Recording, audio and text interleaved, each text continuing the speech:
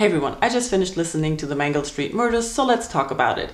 This is a Victorian crime story detective novel, and it's set in 1880 in London. We have a detective, Sidney Grice, who is a very unlikable character. He's very rude, he's very mean.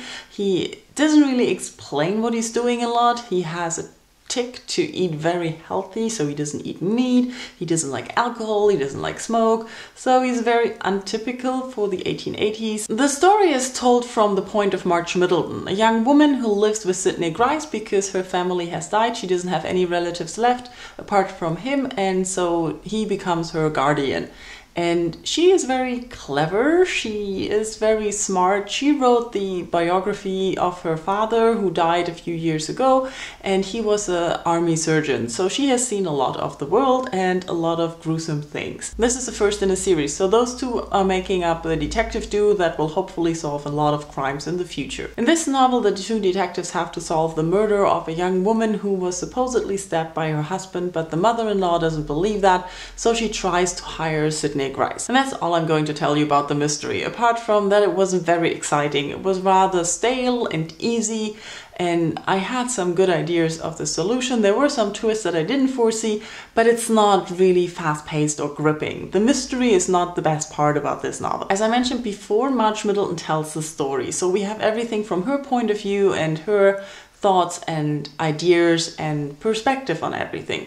Partly it is very descriptive in an interesting way. The things she describes are somewhat quirky at points, and at other times you think, why is she talking about that? But what I enjoyed best about her narration was how witty she was and how clever when it came to all the men making remarks about how women cannot do this, how women cannot do that, and apologizing for her being there and not wanting to allow her to go near to the dead bodies or to the crime scene, and always talking about her frail situation. And she always had a comeback for all of these males. I also had the feeling that she was asking more questions and trying to find out what was going on more than Sidney Grice. So most of the information about the case we have through her questions and her line of investigation, not really through his. So she is definitely the likable character in this novel, and she's very feminist, she's very modern, so she's a lot of fun. But because of all this, I was the more disappointed when she didn't figure out what was going on. When it turns out that in the end Sidney Grice had to tell her what was going on,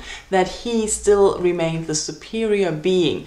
As before, it was always portrayed as he's an idiot and she's very clever, and women and men are on the same level, or even maybe the women are a little bit better, at least from her perspective.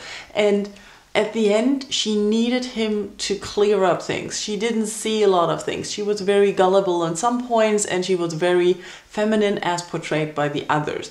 And that disappointed me quite a lot, because the whole novel had this build-up of a feminist novel, of her being so clever and not less than the man.